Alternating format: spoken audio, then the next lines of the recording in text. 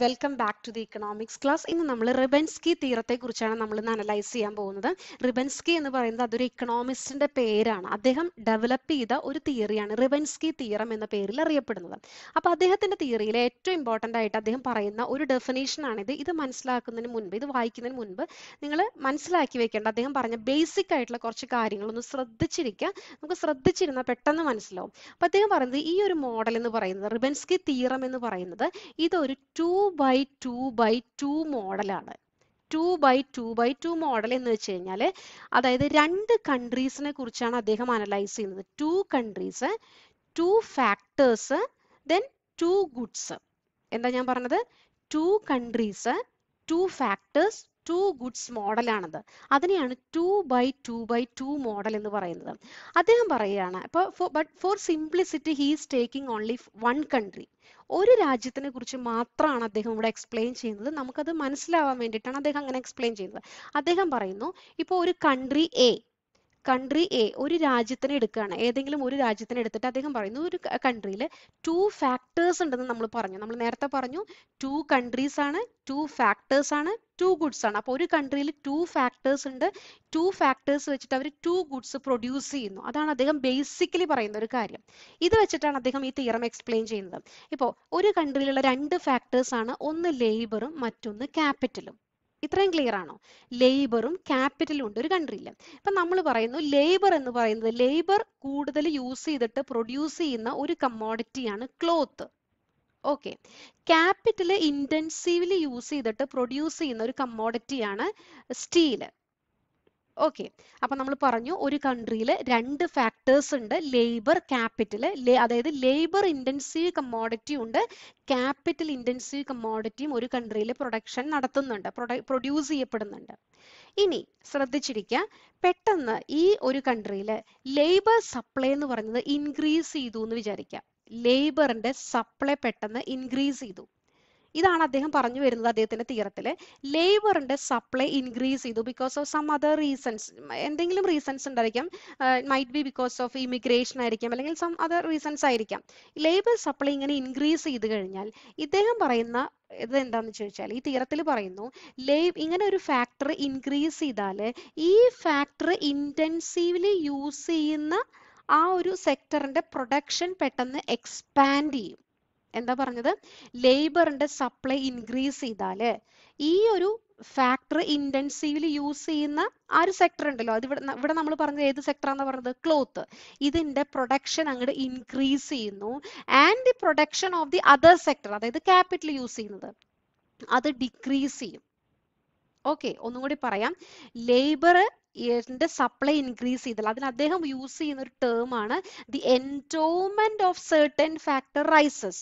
If the endowment of certain factor rises എന്ന് വെച്ചാൽ ഇപ്പൊ ഇത് നിങ്ങൾ മനസ്സിലാക്കുക, ലേബറിന്റെ സപ്ലൈ ഇൻക്രീസ് ചെയ്തു. അതിന് അദ്ദേഹം പറഞ്ഞ ടേം ആണ് endowment of A certain factor rises. അപ്പൊ എന്താ ഉണ്ടായത്? The production of that sector, അതായത് ഈ സെക്ടർ, ഏത് സെക്ടർ? ക്ലോത്ത് പ്രൊഡ്യൂസ് ചെയ്യുന്ന ലേബർ ഇന്റൻസീവ് ആയിട്ടുള്ള കമ്മോഡിറ്റിയാണ് ക്ലോത്ത് പ്രൊഡക്ഷൻ. ഈ സെക്ടറിന്റെ production of that sector which uses this factor, ഏത് ഫാക്ടർ? ലേബർ എന്ന് പറയുന്ന ഫാക്ടർ ഇന്റൻസീവ്ലി എക്സ്പാൻഡ് ചെയ്യാണ്. ഇത്രയും ക്ലിയർ ആണോ? ഇത് നമുക്ക് ഒന്നും കൂടി ഒന്ന് ഞാനൊരു എക്സാമ്പിൾ വെച്ച്, അതായത് അദ്ദേഹത്തിന്റെ തിയറിയിലെ ടെക്സ്റ്റിൽ പറയുന്നതല്ല, നിങ്ങൾക്ക് മനസ്സിലാക്കാൻ വേണ്ടി ഞാനൊരു എക്സാമ്പിൾ പറഞ്ഞിട്ട് പറയുമ്പോൾ നിങ്ങൾക്കത് മനസ്സിലാവും. അപ്പൊ നിങ്ങൾ വിചാരിക്കുക, ലേബർ ഇന്റൻസീവ് ആയിട്ടുള്ള ഒരു കമ്മോഡിറ്റി പ്രൊഡ്യൂസ് ചെയ്യുന്ന ക്ലോത്ത് ആണ് നമ്മൾ ഇവിടെ എടുത്തിരിക്കുന്ന എക്സാമ്പിൾ. ഇപ്പോൾ എക്സാമ്പിൾ, ലേബർ 80 യൂണിറ്റ്സ് യൂസ് ചെയ്തുകൊണ്ടിരുന്ന സമയത്ത് ഔട്ട്പുട്ട് അവർ പ്രൊഡ്യൂസ് ചെയ്തിരുന്നത് 1000 യൂണിറ്റ്സ് ഓഫ് ഔട്ട്പുട്ട് പ്രൊഡ്യൂസ് ചെയ്തു എന്ന് വിചാരിക്കാം. ഇനി അദ്ദേഹത്തിന്റെ തിയറിയിൽ പറയുന്നു endowment of this factor increases, 1 factor increases. ഇപ്പൊ നമ്മൾ പറയാണ് ഈ ലേബറിന്റെ സപ്ലൈ കൂടി, endowment of that factor increase ചെയ്തു എന്ന് വെച്ച് കഴിഞ്ഞാൽ ഇത്രയും മനസ്സിലാക്കുക, ലേബറിന്റെ സപ്ലൈ കൂടി, അതായത് ഏതെങ്കിലും ഒരു ഫാക്ടറിന്റെ സപ്ലൈ കൂടി ഇവിടെ നമ്മൾ ലേബർ ആയിട്ട് എടുക്കുന്നു. ഓക്കെ, ലേബറിന്റെ സപ്ലൈ കൂടി, അപ്പൊ 90 യൂണിറ്റ്സ് ആയിട്ട് ലേബറിന്റെ സപ്ലൈ ഇൻക്രീസ് ചെയ്തു എന്ന് വിചാരിക്കാം.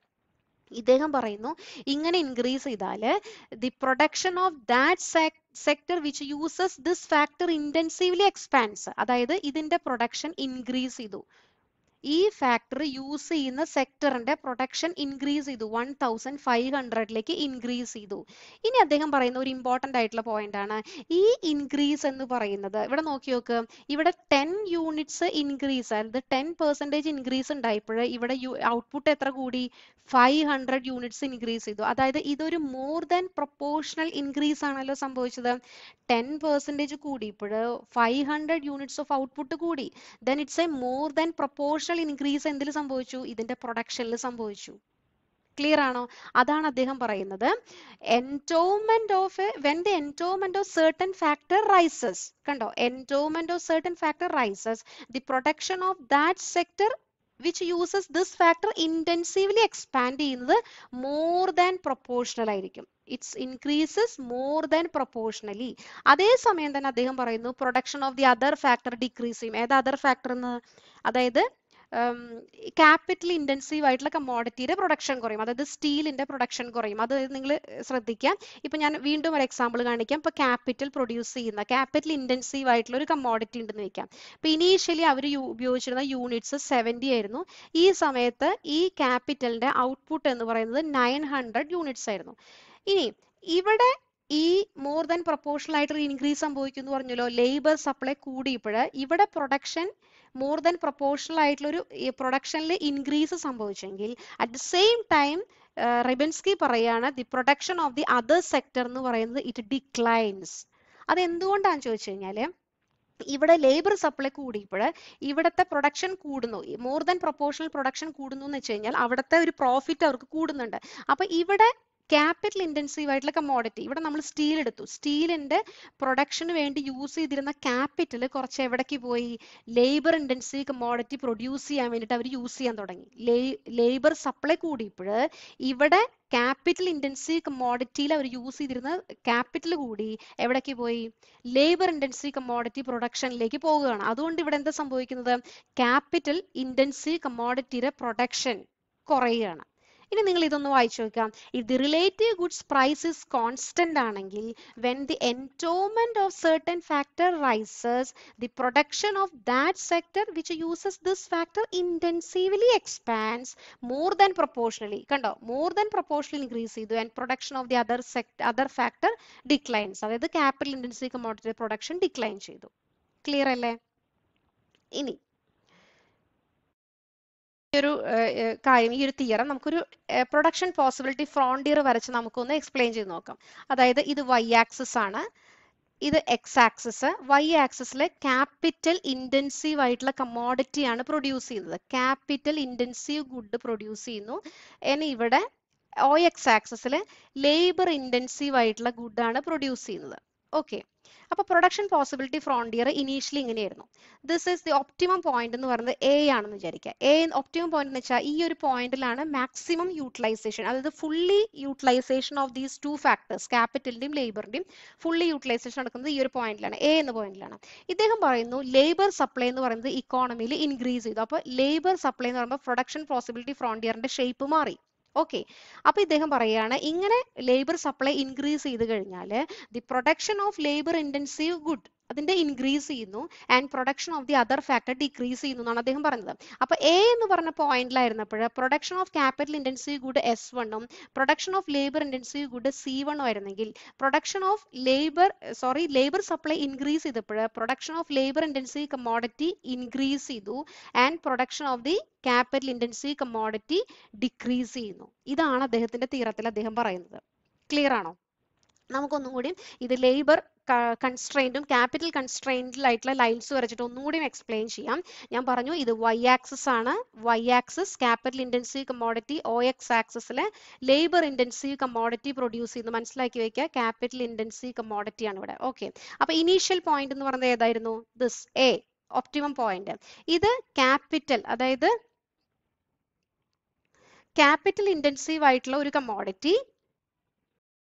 ഓക്കെ, ക്യാപിറ്റൽ ഇന്റൻസീവ് ആയിട്ടുള്ള കമ്മോഡിറ്റിയുടെ ഒരു കൺസ്ട്രെയിൻഡ് ലൈൻ ആണ് ഇത്. ക്യാപിറ്റൽ ഇന്റൻസീവ് കമ്മോഡിറ്റിയുടെ കൺസ്ട്രെയിൻഡ് ലൈൻ ട്ടാ, കൺസ്ട്രെയിൻഡ് ലൈൻ ആണിത്. ഇത് ലേബർ ഇന്റൻസീവ് കമ്മോഡിറ്റിയുടെ കൺസ്ട്രെയിൻഡ് ലൈൻ ആണ്. ലേബർ ഇന്റൻസീവ് കമ്മോഡിറ്റിയുടെ കൺസ്ട്രെയിൻഡ് ലൈൻ ആണ് ഇത്. ഓക്കെ, മനസ്സിലാക്കി വെക്കുക കേട്ടോ. ഞാൻ ഇതിൽ പെൻ ടാബ്ലറ്റിൽ എഴുതുമ്പോൾ ചിലപ്പോൾ അത്ര ക്ലാരിറ്റി കിട്ടില്ല. ഓക്കെ, ഇനി പോയിന്റ് എയിലായിരുന്നു ഒപ്റ്റിമം പ്രൊഡക്ഷൻ നടക്കുന്നുണ്ടായിരുന്നത്. ഇനി നമ്മൾ പറഞ്ഞു ലേബർ സപ്ലൈ എന്ന് പറയുന്നത് ഇൻക്രീസ് ചെയ്തു. ലേബർ സപ്ലൈ എന്ന് പറയുമ്പോൾ ഇൻക്രീസ് ചെയ്യുമ്പോൾ ഇതാണ് ലേബർ ലൈൻ അല്ലേ, ലേബർ കൺസ്ട്രെയിൻഡ് ലൈൻ ഇതാണ് കാണിക്കുന്നത്. അത് മാക്സിമം ഇത്രയും ലേബർ പ്രൊഡ്യൂസ് ചെയ്യാം, ഇതിന്റെ താഴെ ആയിരിക്കും, പക്ഷെ ഒപ്റ്റിമം പോയിന്റിലാണ് എപ്പോഴും ഒരു പ്രൊഡക്ഷൻ ചെയ്യാം. ഓക്കെ, ഇത്രയും ലേബേഴ്സിനെയാണ് യൂസ് ചെയ്യുന്നത്. ലേബർ സപ്ലൈ കൂടുമ്പോൾ ഇതിന് പാരലൽ ആയിട്ട് ഒരു പുതിയൊരു ലൈൻ, ഈ ഗ്രീൻ ലൈനിന് പാരലൽ ആയിട്ട് പുതിയൊരു പാരലൽ ലൈൻ സ്ട്രെയിറ്റ് ആയിട്ട് വരയ്ക്കുക കേട്ടോ. ഓക്കെ, അപ്പൊ ഈ ഒരു ലൈൻ വന്നു. അപ്പൊ ഇവിടത്തെ പുതിയ പോയിന്റ് എവിടെയാ, ഒപ്റ്റിമം പോയിന്റ് ഇവിടെയാണ്, ബി എന്ന് പറയുന്ന പോയിന്റ്. അപ്പൊ ഇവിടെ S1 ആയിരുന്നു labour intensive commodity capital intensive commodity produce ചെയ്തുകൊണ്ടിരുന്നത്. Labour intensive commodity C1 produce ചെയ്തു. പുതിയ ലേബർ സപ്ലൈ ഇൻക്രീസ് ചെയ്തപ്പോൾ എന്ത് സംഭവിച്ചു, production of labour intensive commodity increase ചെയ്തു. Same time the production of the capital intensive commodity decrease ചെയ്തു.